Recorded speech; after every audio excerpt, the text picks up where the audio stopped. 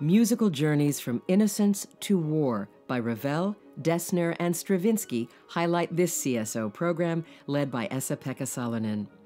Maurice Ravel based his Mother Goose Suite on the timeless stories of 17th century writer Charles Perrault. Modest in stature, Ravel had a way with kids, and he enjoyed fairy tales and elaborate mechanical toys.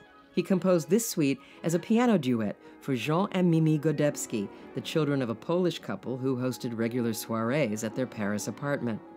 The tales of Sleeping Beauty, Tom Thumb, and others allowed Ravel to pursue a simpler, more refined style.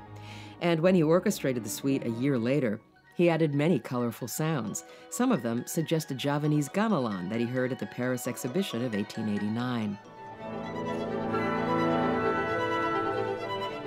Bryce Dessner's violin concerto was inspired by the pilgrimage to Santiago de Compostela, the ancient route through northern Spain.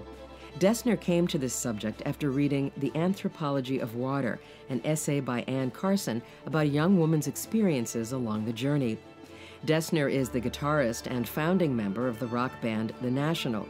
He says, something about the practice of composing for orchestra and writing a violin concerto felt at times like a musical analog to this pilgrimage. The three-movement score features nods to the coastal route, including wave-like gestures in the orchestra. Our soloist is the work's dedicatee, Finnish violinist Pekka Kuusisto. Igor Stravinsky composed his Symphony in 3 movements from 1942 to 45. It was inspired by the newsreel and documentary footage he saw of the events of World War II. The first movement features heavy, slashing figures, evoking the scorched earth tactics in China and images of people working their fields.